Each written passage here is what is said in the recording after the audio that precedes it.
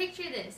You're hanging out with your buddies, roughhousing, and then all of a sudden, there's a hole in the wall. Your parents are coming home soon and you need to fix that wall. I know this has happened to you before. This has happened in my house on more than one occasion. I'm going to tell you what you will need to patch a hole with and explain the process of doing it. So now let's get started. But before doing so, you will need to know what materials you will need. You will need sandpaper, box cutter, putty knife, and a drywall patch kit. These can be purchased at Walmart and hardware stores for $8. In the paint department, it includes all tools necessary: a tub of mud, adhesive patch, a putty knife, and sandpaper.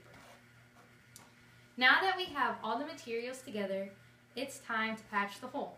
First, the hole must be cut and cleaned. By using the box cutter, cut the hole into a rectangular shape. It will be much easier to patch when it is evenly cut. But make sure the cut is clean by brushing off the dust. The adhesive patch will stick better to it. Now that the hole is cut and cleaned properly, we can get down to business.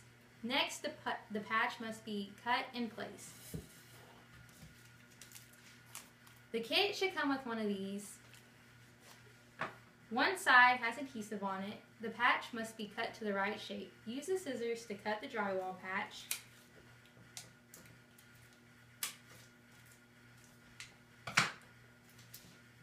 Cut it to the size that you need. The patch should now be placed over the hole.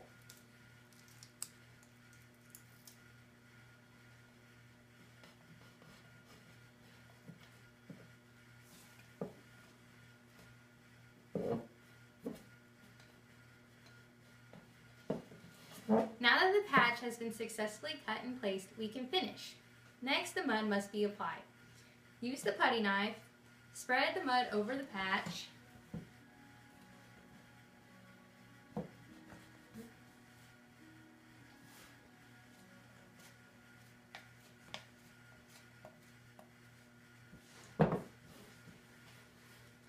It is important to make it smooth so it blends nicely into the wall and isn't noticeable.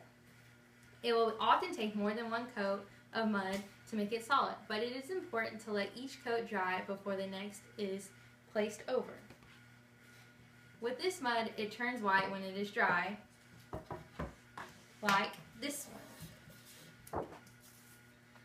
Use sandpaper to lightly sand down any of the edges, uneven areas of the mud. Use the putty knife to chip away large blobs in the mud. Lastly, paint over the patched area if you want.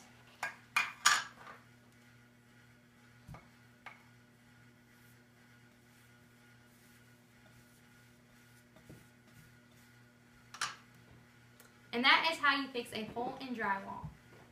Now let's go over what we have done. It starts with cleaning the hole. Then the patch must be cut and placed. After that, the mud must be applied and smoothed. Finally, it must be sanded and painted. I hope that you will put this new skill to use the next time you have a hole in the wall. If you ever find yourself in a hole in the wall type of predicament, you now know how to fix it. If you forget, I guess you can get a hold of me and I'll be happy to walk you through it again.